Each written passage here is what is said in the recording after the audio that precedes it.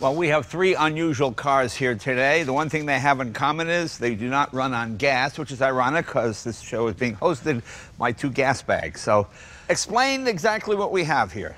Well, Jay, we've got a 1979 Mercedes 300D that runs on biodiesel. We've got a 1989 Morgan Plus 8 that runs on propane, and a 1953 Paxton Phoenix designed to run on steam. Right. Let's start with the Mercedes. Okay. It's interesting that you mentioned that we have three unusual cars. I think that for most people, this would look like a really usual car. It does. In fact, I own one. I'm 1983. It was my first new car. I bought a Mercedes diesel, and you could run that thing 500,000 miles. It was unbelievable. Well, of course, the advantages of the diesel engine are many. The fact that it has very low operating costs. There are fewer parts than there are in a traditional gasoline engine. Disadvantage, really slow. Well, again, think about the period of time that we're in, Jay. High performance was really not the word on everybody's lips at that point. Plus, people were really beginning to be very conscious about the environment. And the diesel engine was indeed invented to be run on a wide variety of fuels. So biodiesel was a very, very attractive option in the early 80s for people to do. Who were environmentally conscious and also wanted to save money. You know, there's this idea that you get into your biodiesel-powered car, you drive to dinner at your favorite Chinese restaurant. When you finish dinner, you ask them for the check and also for the oil that they fried your pork fried rice in, right, and just put it in the car and you drive home.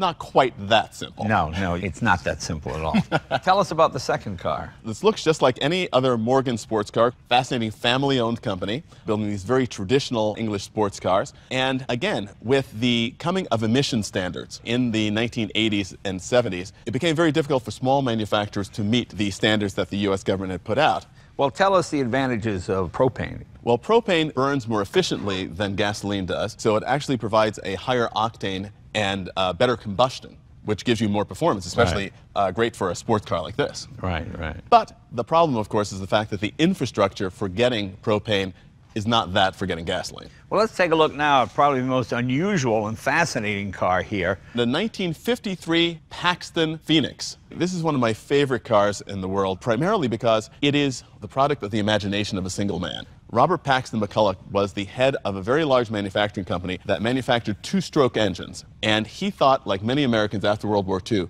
wouldn't it be great if we could create a world-beating sports GT luxury car? It's fiberglass, when American manufacturers were just beginning to work in fiberglass, and as you can tell, the fiberglass work is to an extremely high standard. It's really such an interesting car, and of course, the great Jay Leno connection with this is that McCulloch experimented with a number of possible power plants for this car, including very, very sophisticated four-cylinder, eight-piston two-stroke engine, as well as a steam engine developed by your good friend, Mr. Doble. Yeah. Now, for people who don't know, and most people don't, Abner Doble produced the greatest steam car ever made. It was the only steam car where you turn a key and you pull away. I have two of them. They're fascinating, but like most engineers, he was not a businessman. And every car he built was a prototype. He built 40, and each one was different. And eventually, the whole thing just didn't work. But the principle behind it was really fascinating. Absolutely. Yeah. And Jay, let's just take a look at some of the details of this car because they are just absolutely fascinating. It's quite a luxurious car. You can see it's built to a very high standard. One of the reasons why the car never did proceed to production was that they kept working on the steam power plant and they didn't know when it was going to be finished. Right. This car was going to cost somewhere around $10,000 or $11,000 in the early 1950s. It's just wonderful. So, which of these three cars has appreciated the most in the last 5 years? I got to go with the Paxton, because this is a piece of automotive history. Your pick is the Paxton. I pick the Paxton. Say that 3 times real fast. Your pick is the Paxton. Your pick is the Paxton. Okay, I rest my case. So, which of these three cars has appreciated the most in the last 5 years? The Mercedes W123 is indestructible, an icon of Mercedes quality. A car like this one, 5 years ago, might have cost you about $15,000. Right. Today, that would be about $20,000. The Morgan. 5 years ago, a Morgan like this would cost about $69,000. Today, this car would be worth about $73,000. And people are actually seeking out some of the LPG ones because there are so few left. Most have been reconverted to gas. And last but not least, the Paxton Phoenix. 5 years ago, if you could have bought this car, it would have probably cost you around $175,000. Today, with a great interest in one-offs prototypes and concept cars. You couldn't touch this car for less than $375,000.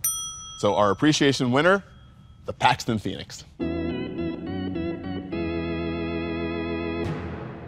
So you're saying I was right?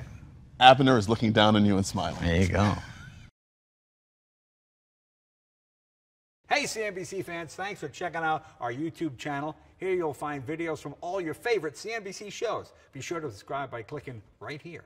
Click on the videos around me and watch the latest from CNBC. Thanks for watching.